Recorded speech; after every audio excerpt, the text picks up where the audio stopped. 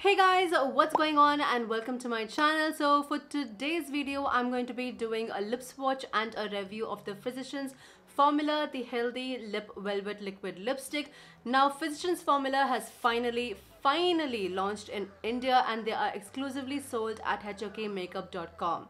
Now, out of the 13 shades they offer, they have launched only 9 shades in India and I have picked out only 5 shades. So do check out the description box below to see the shades that I have picked out. And if you have not already, do not forget to subscribe to my channel and click on the bell icon right next to which they're notified whenever I do upload.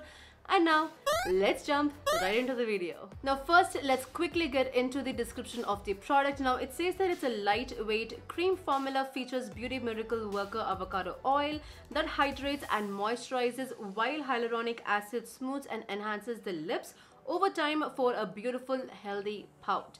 Now it has avocado oil, vitamin A, vitamin E, hyaluronic acid as well as anti-aging peptides. So it's basically a lipstick which has skincare benefits for your lips. Also, these are hypoallergenic, they are paraben-free, gluten-free, clinically tested, dermatologically approved and of course cruelty-free as well. So these liquid lipsticks are priced at 650 rupees for 7 ml of product, which is freaking good. The reason is because in US these are sold for $8.49, which if you convert it approximately it is give or take 610 rupees. So the price difference is very minimal and it is completely a-okay because there are so many brands in which they hike up their price like double or triple the amount of the cost how much they are originally sold in US or in UK. So compared to them, this is perfect. So this is how the packaging looks like, which I am totally digging because it looks nice and luxurious and beautiful for the pricing. So this is how the applicator looks like, which has got this sharp edge and that is kind of helpful when you're applying any darker shades and it could help you in outlining your lips. And also it is pretty flexible, so that is good to maneuver the lip color. And it has a hole in the middle which kind of accumulates all the products so that you do not have to go back in with the liquid lipstick to apply a second layer. So let's talk about the formula of these liquid lipsticks. Now these are extremely light on the lips.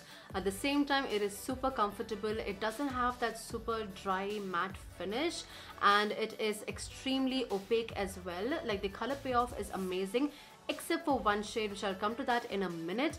But apart from that, it smells amazing. It has that chocolatey sweet kind of a smell, which is a huge plus point. Now this does take about 15 to 20 seconds for it to dry down on your lips, but once it does, it gives that nice soft matte finish. And also bear in mind that they do transfer, like for example, so they do transfer quite a bit, not much, but even after that transfer, my lips, I don't think I do have to touch up at all. Now they last for about 4 to 5 hours after having some snacks and some water and coffee, but after that you would have to touch up, and if you have any heavy meal you will have to reapply because this will fade off. The texture and the formula of this liquid lipstick kind of reminds me of the NYX Soft Matte Lip Cream as well as the Flower Beauty liquid lipstick. So this feels like a baby out of both of them. Now coming to the cons, there is only one, and that is to do with a particular shade, which is this one that is called Noir-ishing Plum. Now this is a pretty unique shade. I was pretty excited for this because I personally do not own a shade like this on my vanity. But then when I applied it, it was nice until I pressed my lips together, and that is when it started looking a bit patchy, because once you go over with the shade twice, it literally looks kind of blackish, which I personally do not mind. But then when you press your lips together, you can see the plum shades here and there, so I feel it was a bit patchy at certain spots. But apart from that, I like all the rest of them, and I have also put in my favorites during the lip swatches, which we are finally going to move on to.